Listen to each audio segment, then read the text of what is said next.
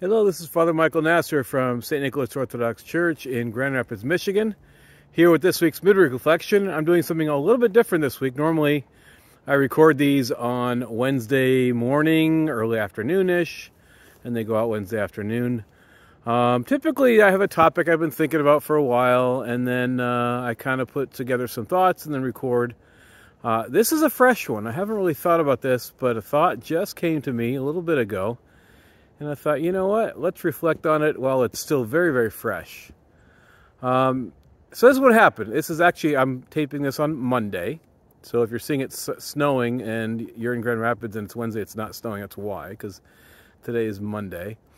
I was taking a beautiful walk here. We have the Grand River Nature Preserve very close to our house. One of my favorite places to go that's nearby, where I can go and just enjoy some peace and quiet and beauty.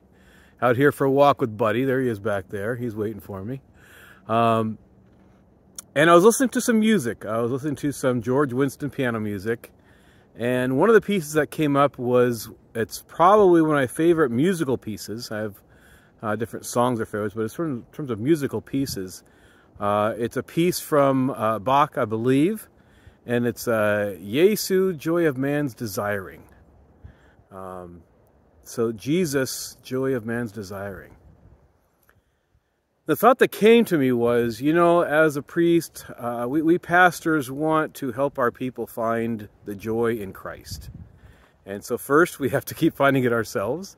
And then we need to find ways of helping our people find it. And we want to help guide them to it. And one of the things we do is try to distinguish between Christian joy, holy joy, true joy versus some of the things that we call joy in this world that really aren't joy. They might be happiness, they might be a good feeling. But the thought that came to me was this: I wonder if within every earthly joy there is real joy, which means there's Jesus. Now, when I think of joy, I think of spiritual things, but I also think of things like, you know, going to Disneyland, or opening Christmas presents, or being with my family, or sitting by a fire, or waiting for Buddy, who's really upset that we're not walking right now. He's not joyful. But there's lots of things I think about when I think of joy. And what hit me was, I wonder if Jesus isn't in all those. Now, I'm not saying that the joy of Jesus is all those things. I think we do have a lot of confusion. We look for earthly joy and assume it's the same thing. It's not. But I wonder if within all of those things there is an element of the joy of Jesus. So that whatever makes us joyful, truly joyful, even if we don't think it has to do with God, that there's an element of God there. You know, I look on this beautiful day, and I don't know if you can see it, the snow is still falling, and it's collecting on the branches, and it's really quiet, which you can't hear because I'm babbling at the moment. But there's beautiful scenery. There's the Grand River back there. Nice and frozen under a blanket of snow. Lots of things that bring us joy. And again, I just wonder if Jesus isn't in all these things. So in addition to looking for joy in Christ directly, I know, buddy, we're coming. Hush, we're almost there. I wonder if we ought to look for Jesus within these other joys that we don't normally associate with him.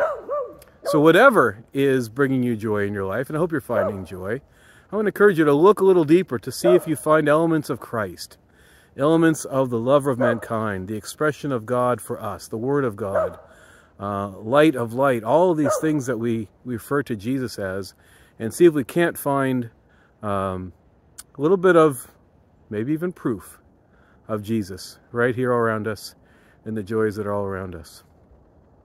So think about that. Look, I hope you find.